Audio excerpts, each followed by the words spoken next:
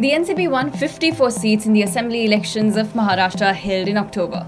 Although it was nowhere close to nailing a government, it saw an opportunity when Shiv Sena parted with the BJP and reached out to the NCP for an alliance. This sparked off hectic negotiations between NCP, Shiv Sena and Congress to stitch up an alliance in the state. The alliance seemed to have taken a solid shape by Friday evening, and then Sharad Pawar's nephew Ajit Pawar upset the apple cart. He was pictured taking oath as the Deputy Chief Minister early Saturday morning, with Devendra Fadnavis taking oath as the Chief Minister. What has happened is one for the history books, but now it all boils down to whether Ajit Pawar has the numbers to ensure a comfortable floor test win for the BJP alliance. This is what we know so far. Ajit Pawar claims the support of 35 MLAs as per sources quoted by TV reports.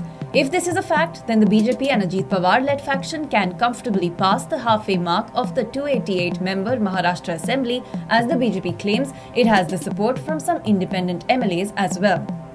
If in fact 35 MLAs have split from the mother party, then even the anti-defection rule does not come into force, as 35 out of 54 MLAs is roughly two-thirds of the elected NCP MLAs. However, NCP Supremo Sharad Pawar claims this is false. At a joint press briefing with Shiv Sena, he said that only about 10 to 11 MLAs accompanied Ajit Pawar, and that the MLAs were even unaware where they were being taken.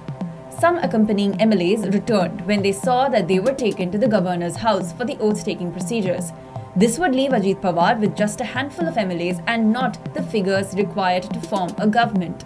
The NCP Supremo has also threatened action against Ajit Pawar for anti-party activities. It remains to be seen who votes in favour of whom in the floor test to prove the numbers of the new government.